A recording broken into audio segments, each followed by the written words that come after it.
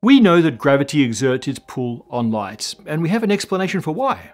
Well, actually, we have multiple explanations that all predict the same thing, and at first glance these explanations seem to describe completely different causes. So what is the true connection between light and gravity, or is truth in fact entirely relative?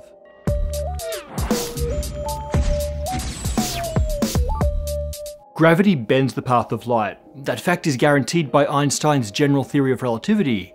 But for some reason, we scientists have been convinced of the fact with no good evidence for hundreds of years. In 1783, the English clergyman John Michell proposed that a particle of light gripped by the gravitational field of a sufficiently massive star would slow down, stop and fall back, and so was the first to predict the existence of black holes. Michell wrote to his good friend Henry Cavendish on the subject, and Cavendish followed similar reasoning to predict that a particle of light would be deflected in its path as it passed near a massive object. Michell and Cavendish used the same utterly wrong assumptions to do their calculations. They assumed that light could be slowed down and that light experiences a force of gravity in the same way that a massive object does. They assumed that Isaac Newton's theory of gravity was the full picture and that light behaves like any other particle in response to Newtonian gravity. But the weird thing is that despite these incorrect assumptions, the effects that these guys predicted have proved very real. We now know that both gravity and light are much weirder than Newton thought. We explored some of this in recent episodes when we saw that what we experience as a force of gravity is mostly due to the way mass warps the flow of time. But the photon doesn't experience the flow of time, it doesn't even have any mass, and yet general relativity demands that gravity does affect light in ways eerily close to the predictions of Michell and Cavendish. The really hard part is understanding the why of it. What is really happening when light interacts with gravity? Well, let's see if we can't figure it out. In general relativity, the best place to start is always the equivalence principle. This is Einstein's great insight that there's no experiment that can distinguish between the backwards pull due to being in an accelerating reference frame and the downward pull of gravity of the same strength, or of the sense of weightlessness in freefall in a gravitational field versus the weightlessness felt in the absence of gravity. Imagine that you're in a rocket ship, accelerating rapidly, I don't know, to escape giant alien spiders or something. A spider breaks through the front hull and you fire your laser at it. By the time the beam reaches its target, the ship is moving a little faster than when it fired. The spider still observes the laser travelling at the speed of light because the speed of light is invariant to all observers, but something else does change. See, light is a wave. The distance between the peaks of that wave is its wavelength. After the front peak of your laser pulse reaches the spider, the ship continues to accelerate, which means the second peak has a little further to travel than the first, and the third peak further still. The distance between the peaks gets drawn out, wavelength increases, which means frequency and energy drop. Your laser power rating goes from kill to tickle. Good news for the giant alien spider, not so much for you. The equivalence principle tells us that we must experience all the same physics if at rest in a gravitational field, say in a fake rocket ship in a Hollywood set, that for some reason is also being attacked by giant alien spiders. Light emerging from a gravitational field is stretched out. It experiences gravitational redshift. And we get exactly the same prediction if we use the fact that time runs slow in gravitational fields.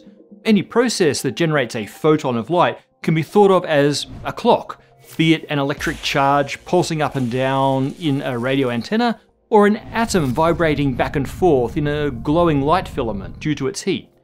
These are the ticks of a clock, and the frequency dictates the frequency and the wavelength of the photon produced by that motion.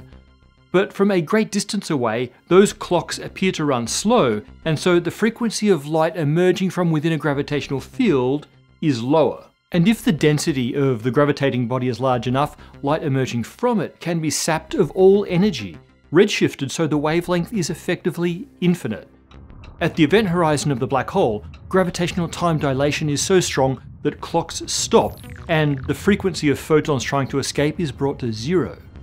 And the bizarre thing is that the density of mass required to produce this infinite redshift is exactly the same as is required to turn a light speed particle around and have it fall back, as calculated by Mitchell from totally wrong assumptions. Okay, let's tackle an even trickier problem, the solving of which shot Einstein to his international fame. I'm talking about the deflection of the path of light by gravity. Let's start with the good old equivalence principle again, and a spaceship attacked by giant alien spiders. This time you fire your laser across the deck, perpendicular to the direction of acceleration. If you aim straight, do you hit? Let's look at it from the perspective of a non-accelerating observer outside the ship. They have to see light travel in a straight line in the absence of any gravity. But for that to be the case, light must travel a curved path from the point of view of the accelerating frame. You aim straight but miss your mark. These giant alien spiders are no joke. And the equivalence principle tells us that we must see the same bending of the light ray in our stationary rocket ship set in our gravitational field. Okay, so that's the prediction. In the case of gravitational redshift, we could come up with a physical explanation for the prediction. The difference in the flow of time changes the frequency of outgoing light. Can this gravitational time dilation also explain the bending of a light ray travelling horizontally? Well, tricky, because there's no change in clock speed in the horizontal direction, only in the vertical. But we saw in our previous episode that a gradient in clock speed across the vertical extent of an object is enough to drag it downwards. To get technical, any massive object has a component of its four-dimensional spacetime velocity, its forward velocity, in the time direction. That temporal component is rotated into the downward spatial direction, which translates into falling. But light is frozen in time from its point of view. It has no time component to its velocity. It has, in fact, no time to lose. So, if we imagine light as a perfectly narrow ray, or even as a massless, timeless particle, none of our intuitive explanations say that it should be deflected by gravity. So let's be smart, and do what the smartest guy in the world did. Let's think about light in an entirely different way. Einstein was in the business of overturning the ideas of Newton, so it's not surprising that he turns to one of Newton's great rivals. The Dutch physicist Christian Huygens disagreed with Newton on many things, including the idea that light is a particle. Huygens' wave theory of light advanced the field of optics enormously. A big part of that was his Huygens or Huygens-Fresnel principle. The idea is that any wave can be described as an infinite number of point-like oscillations, each of which produces new waves. The sum of all those waves perfectly describes the future evolution of the original wave. For example, imagine a single circular ripple on a pool of water. At any point in time, the expanding ripple can be thought of as an infinite number of sources of new circular ripples, or wavelets. Those wavelets also expand outwards, but they cancel each other out everywhere except in the outward direction of the original ripple. The result looks like the continuation of the original ripple. We can model light in the same way. A plane wave of light is just an infinite number of new sources of light that generate the next step in the plane wave. This explains why light can turn corners around opaque objects in the phenomenon of diffraction, and why the path of light is bent when passing between substances, refraction.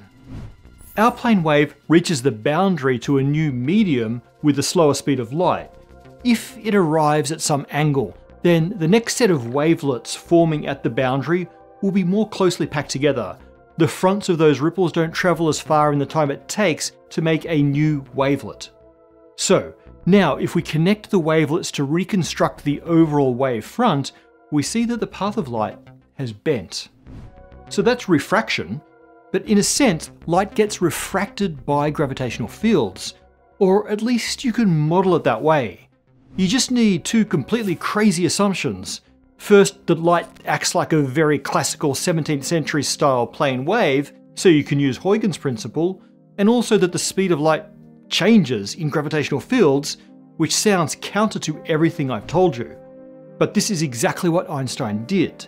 Let me explain why this isn't so crazy after all. As you might expect from a theory called relativity, stuff is relative. The only thing that's not relative is the speed of light.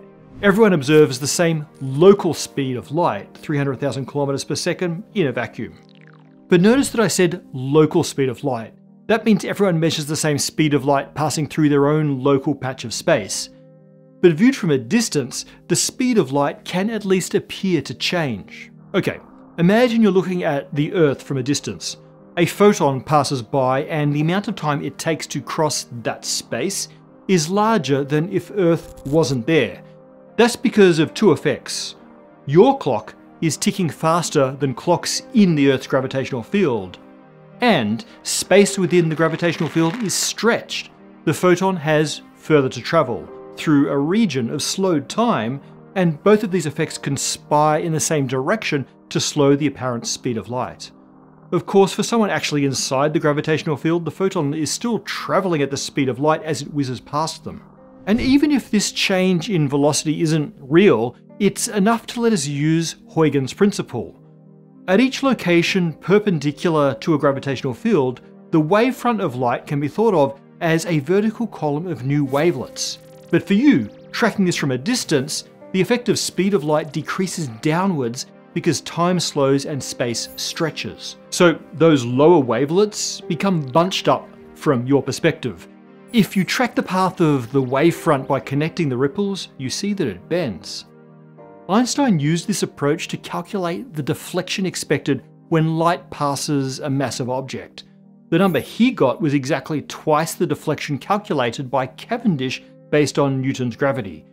And Einstein's deflection angle was famously verified by Sir Arthur Eddington, who voyaged to the west coast of Africa to watch a solar eclipse that enabled him to measure the slight offset in the apparent positions of stars around the Sun due to their light rays being refracted in the Sun's gravitational field. So I guess the question I'd be asking at this point is, why did Einstein's calculation even work?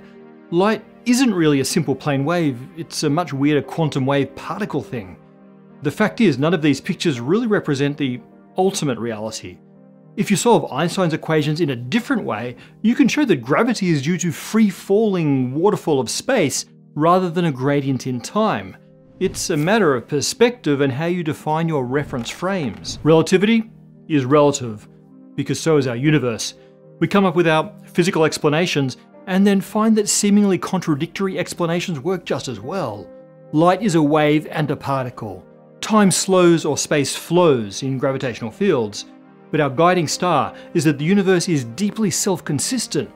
Our explanatory stories are all true in their own regard, but are really just narrow slices of some more fundamental reality underlying this generally relative space-time.